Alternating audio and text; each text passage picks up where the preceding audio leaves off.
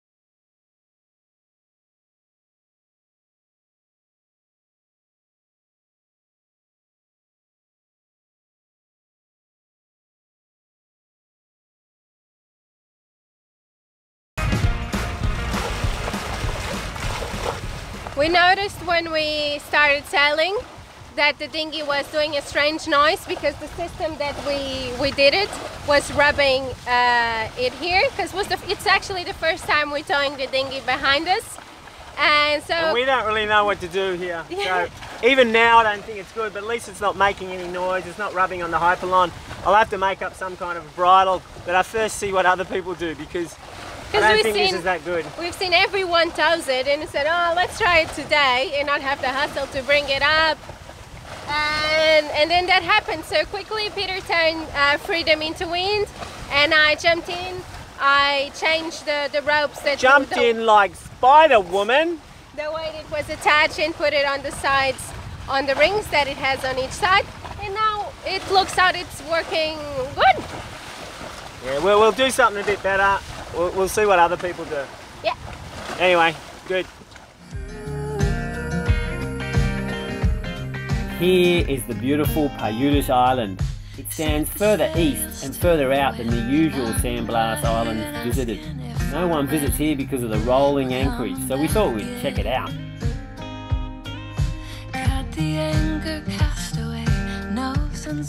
Oh, it's a pretty rolling anchorage. Margarita's feeling a bit sick. So the first thing we're going to do is get her onto land and go for a walk. Trouble is we've got reef that's going all the way around, so I'm going to have to swim it through and try and find a break. Priority, get to land, and then should be right in about half an hour. Alright, let's do it. To India and Ireland, round Africa and back again. We don't really need to know just where we'll go. Maybe Canada, then to Brazil, and through the Alpine foothills. All I really want to know. The Guna reckons there's a way in here. Alright, let's do it. We can't risk the brand new dinghy, so I'm going to swim it. After all, I am an expert in swimming dinghies, as you all know. Okay, looks like we are through. Well, maybe not. There is bloody reef everywhere. Oh shit, there's a boulder. Alright, so we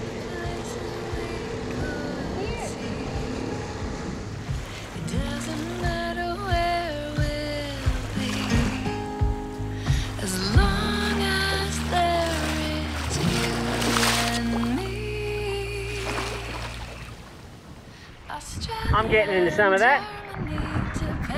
Now you see some real style, people.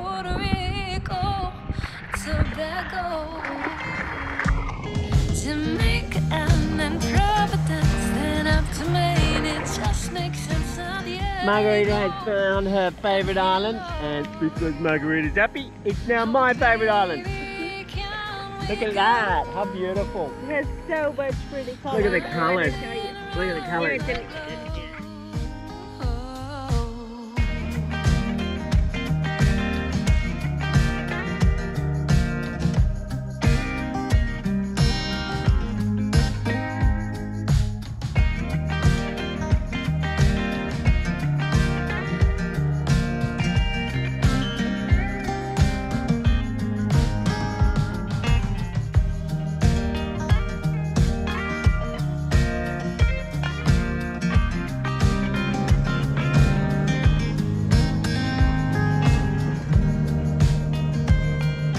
Back to the boat to prepare for lunch.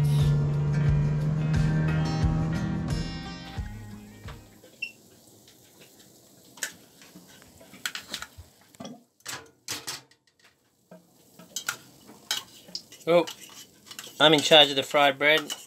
It's a little bit toasted. What's happening, Margarida? But I'm in charge of the tuna dip.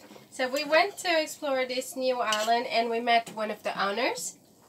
And he's here by himself because they do normally each island belongs to several families and they rotate monthly. And this guy is here by himself, and he gave us two octopus, and he was really kind. So we decided we're gonna have lunch with him. We're gonna cook the octopus, but since the octopus take quite a while to be cooked, we're just doing some starters. While we cook on fire there and spend some time with him.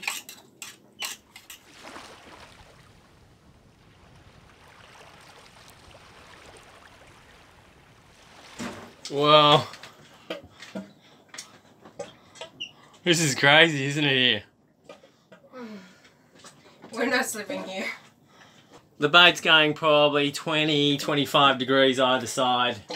We can't stay here. There's not much protection here. This island is not usually visited, and this poor guy. That's why there's no boats. There's no boats here. I think it was visited 3 months ago by our friends, Namibian friends. So we're going to go duck in some little inlet down there and come back tomorrow because it's just a delightful island. We'll come back so often he'll probably go, Jesus, when are you guys leaving?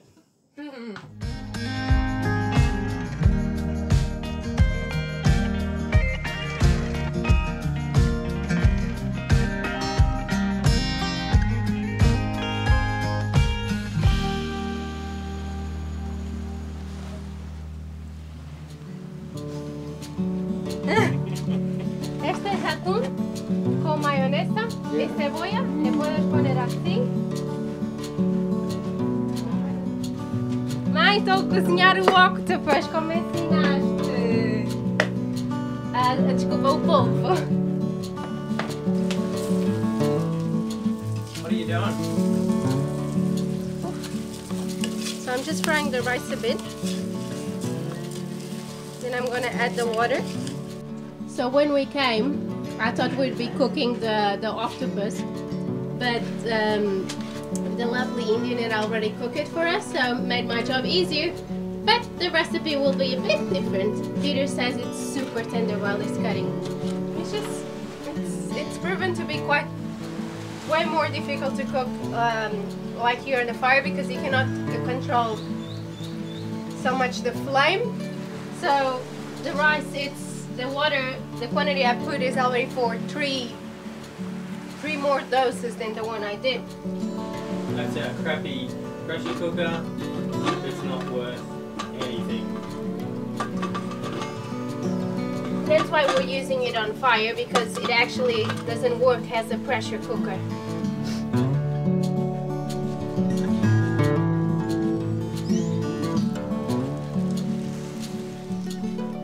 Hi Mai, hi Pai.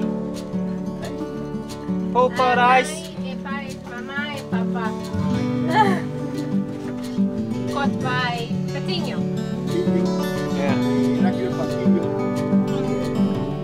Bloody good. Just as good. Have you ever wondered where aluminium cans get recycled? That's right, people. They get peeled apart and hammered into rotting parts of Guna canoes. Must be a hell of a lot of fixed up Guna canoes out there.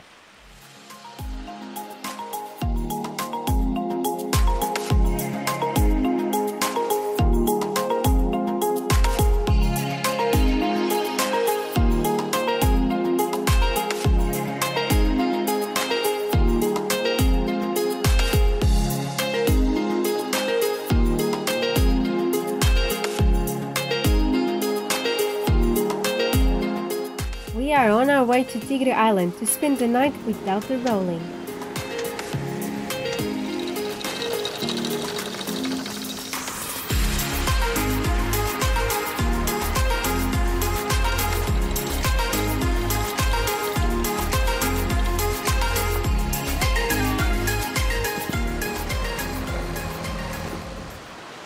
Looks like here used to be the old airport track, but it's not activated anymore. Now it's the other island in Tupelo. Here now it's just one of the main, if you want to call it, boulevard in this tiny island.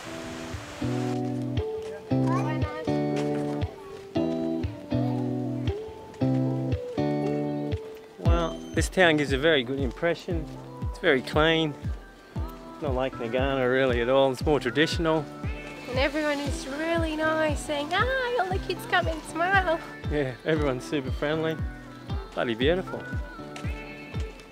I don't know what it is with my looks, but every time I walk anywhere around these parts, I get offered drugs and cocaine.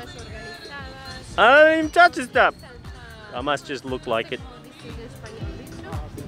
Margarida's doing the deal now. She's trying to get out of the deal actually, because everyone just assumes I smoke. Margarita's still trying to get out of the deal. I think he's pointing to where his stash is. I'm tired. My little possum's a little tired. She had a busy day of lying in the sun and eating, and then lying in the sun, and then a little bit more eating. No, I splashed myself in the water too. Oh, I saw 3 splashes. So yes, it's a full day.